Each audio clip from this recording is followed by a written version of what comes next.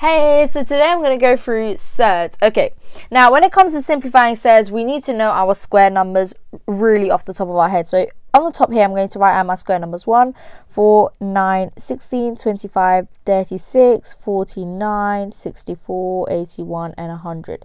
Now, you need to know your square numbers really well, okay?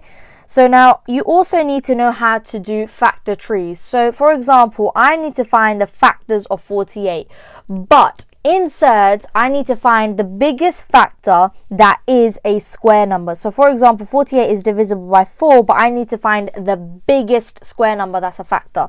So the biggest square number that's a factor of 48 is 16. So I'm going to split this into 16. Now 48 divided by 16 gives me 3, so I can split the root of 48 into root of 16 and root of 3.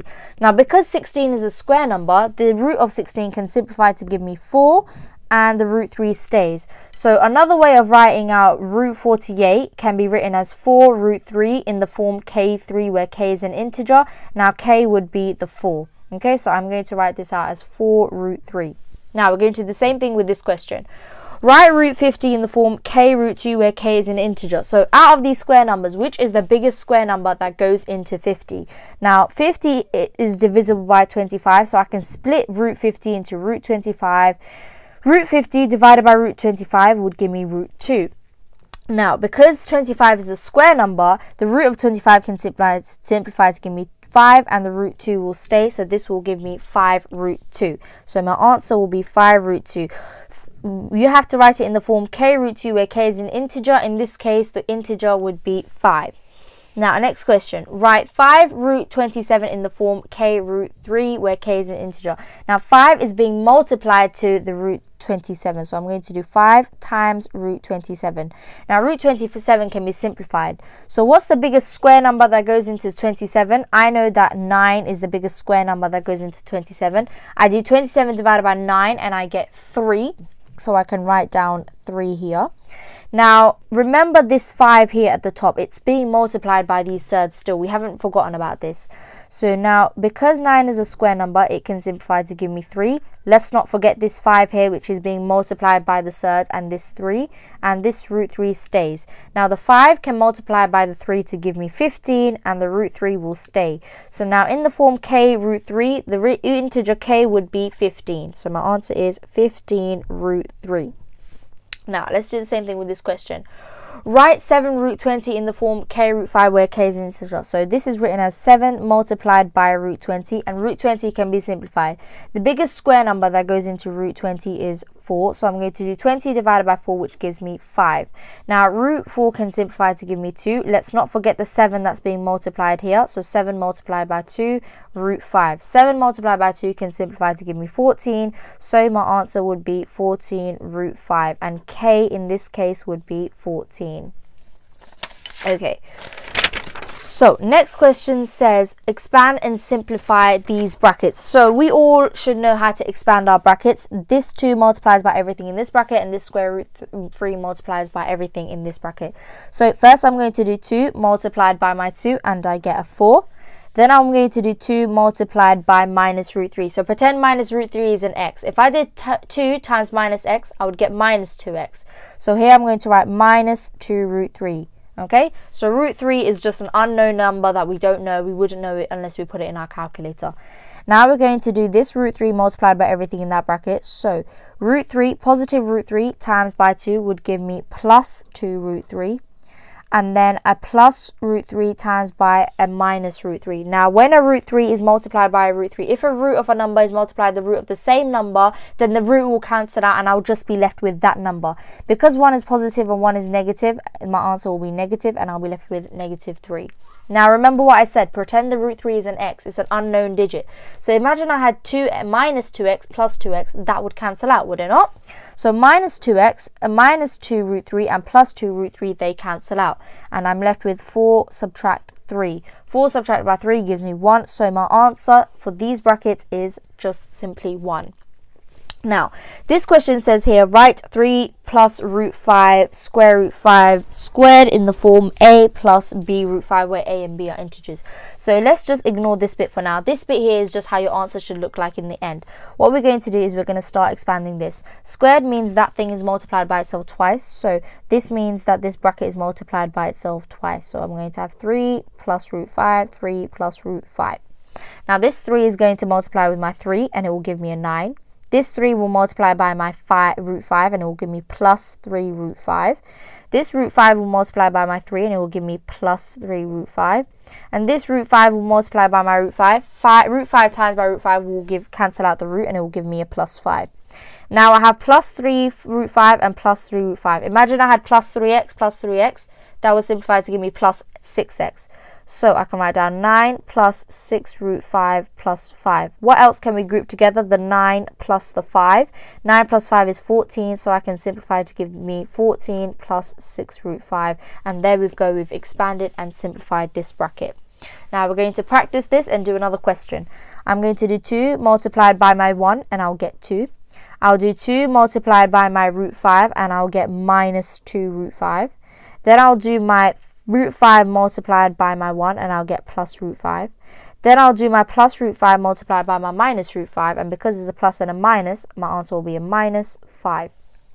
Now I have minus 2 root 5 and a plus root 5, so I have minus 2 plus 1.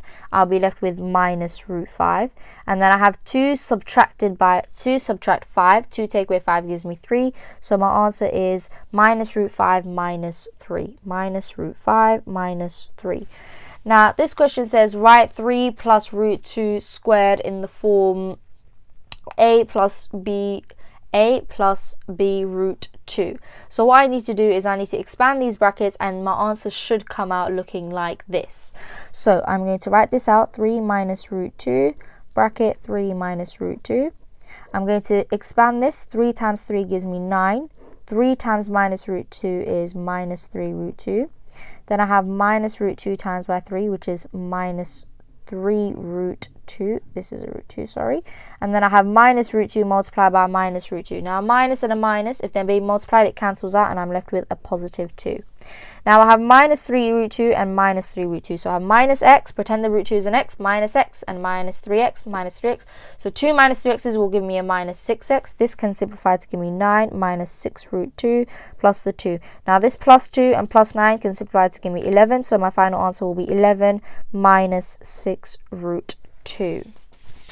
Now we're going to expand and simplify this question here. So this, we're going to break it into 2 parts. We're going to do this part and this part. So to expand this, I'm going to do 2 plus root 3 and 2 plus root 3. And here I'm going to have 2 minus root 3 and 2 minus root 3. Now I've expanded both brackets. I need to expand them. So 2 multiplied by 2 gives me 4. 2 multiplied by root 3 is plus 2 root 3. Root 3 multiplied by 2 is plus 2 root 3. And root 3 times by root 3 is plus 3. I can simplify this. The 4 and the 3 give me a 7. And the plus root 2 root 3 and plus 2 root 3 give me a plus 4 root 3. Now I'm subtracting these brackets, so I'm going to put a big minus here. A little one. Okay, now I'm going to expand this. 2 times 2 gives me 4. 2 times minus root 3 is minus 2 root 3. And then minus root 3 times by 2 is minus 2 root 3. And then a minus 3 and a minus becomes a positive, so this will be positive 3. Now a 4 plus a 3 will give me a 7. And a minus root 2 root 3 and a minus 2 root 3 would give me a minus 4 root 3. Now remember that these brackets are subtracting. So now I've got 7 minus a 7. That will cancel out. I've got a plus 4 root 3 minus 4 root 3. So I've got 2 minuses, that becomes a plus. So 4 root 3 plus 4 root 3 will simplify to give me 8 root 3. Imagine it was 4x plus 4x, it will simplify to give me 8x. So that's why this will become 8 root 3. Now we have moved on to rationalizing denominators. When I rationalize the denominator, it means I need to get rid of this surd at the bottom. Okay, so if I ask you what is 2 over 2, you're going to say that simplifies to give me 1. If I ask you what's 365 over 365, you're going to be like, okay, that's 1. Anything divided by itself is 1. Now, if I ask you root 3 over root 3, that is also equal to 1. When something is divided by itself, it's equal to 1. Now, what if I ask you to do 6 multiplied by 1? My value would still be 6. So if I ask you to do 6 multiplied by 2 over 2, because I know that 2 over 2 is 1, my value would still be 6. What if I ask you to do 6 times by root 3 over root 3? It might look confusing because there's surds there, but my value will still be equal to 6. Okay, I'm just going to maybe write it in a different way. So to rationalize this denominator, all it does, it gets rid of the surd from the bottom of the fraction. So to rationalize 6 root 3, I'm going to multiply it by root 3 over root 3, because I know that a root 3 times by root 3 will get rid of the root and it will leave me with just a 3. So 6 times by root 3 will give me a 6 root 3, and root 3 times by root 3 will simplify to give me a 3. It will get rid of the surd from the bottom of the fraction. Now I can simplify this because I know that 6 is divisible by 3. 6 divided by 3 gives me 2, so my answer can be written as 2 root 3. Now this here is the same value as this here, it's just written in a different format because all I did was 6 root 3 multiplied by 1. So the value of these two is the same. If you have this many sweets and I have this many sweets, the value is still the same, it's just been written in a different way. Now I'm going to rationalize when there's algebra with these x's. So to get rid of the surd at the bottom, I need to do x over root x multiplied by root x over root x. That's how I'm going to get rid of the surd at the bottom. So I'm literally multiplying it by 1 because root x over root x would be 1. So x times by root x would give me x root x. And root x times by root x, the roots would cancel out and I'll be left with x. Now I've got an x at the bottom and I've got an x at the top, so they will cancel out and my final answer would be x. So x divided by root x is the same value as the root of x. Okay, practice makes perfect, guys, so practice as many questions as you can. So to get rid of this, I need to do 1 plus root 5 over root 2. And to rationalize it and get rid of the root 2 at the bottom, I need to multiply by root 2 over root 2. Now, what I'm going to do is I'm going to expand this by timesing this root 2 by everything here. So I'm going to do 1 times root 2, which is root 2.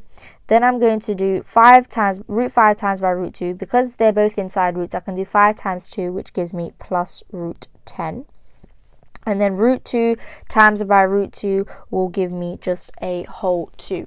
Okay, so my answer for this question would be root 2 plus root 10 is over 2. So root 2 plus root 10 over 2.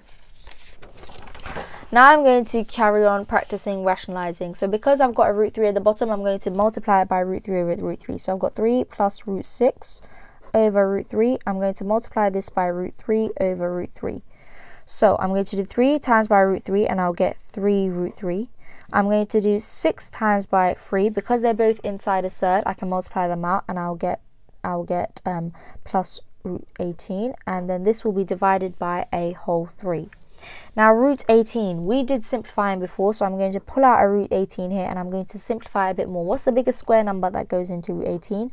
I can say a 9 and a 2. So 18 divided by 9 gives me 2. 9 can simplify to give me 3 and I'll be left with 3 root 2. So now I can change this root 18 into 3 root 2. So I've got 3 root 3 plus 3 root 2 divided by 3. Now because I've got a 3 here and a 3 here and a 3 here, this 3 is divisible by that 3 and so is that. So it cancels out and I will be left with root 3 plus root 2.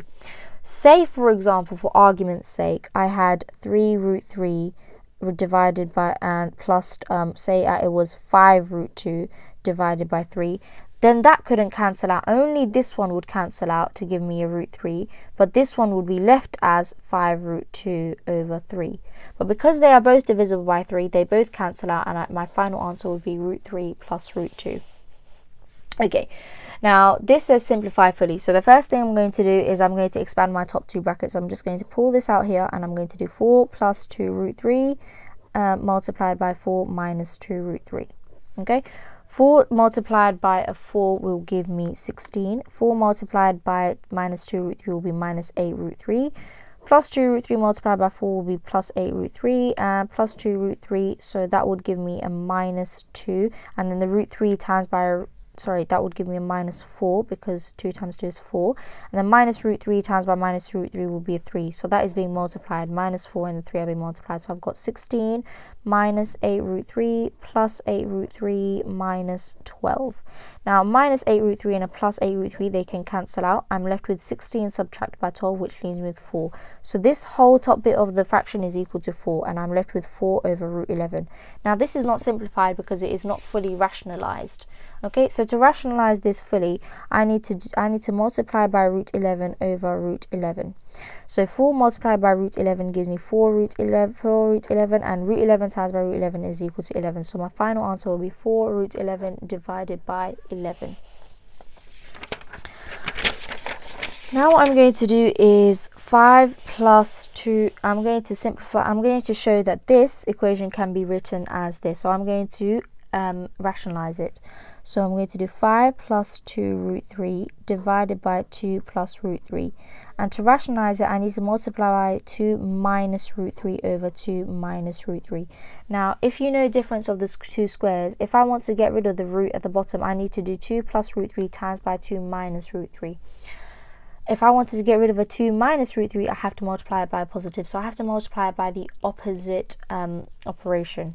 So now I'm going to make this into one big fraction. So I'll have 5 plus 2 root 3 multiplied by 2 minus root 3. And I have these brackets at the bottom, 2 plus root 3 and 2 minus root 3. Okay, so now I need to expand my brackets. 5 times by 2 gives me 10. 5 times by root 3 gives me minus 5 root 3. Root 2 root 3 times by 2 will give me plus 4 root 3, and plus 2 root 3 times by minus root 3 would give me minus 2 multiplied by a 3. Let's simplify this.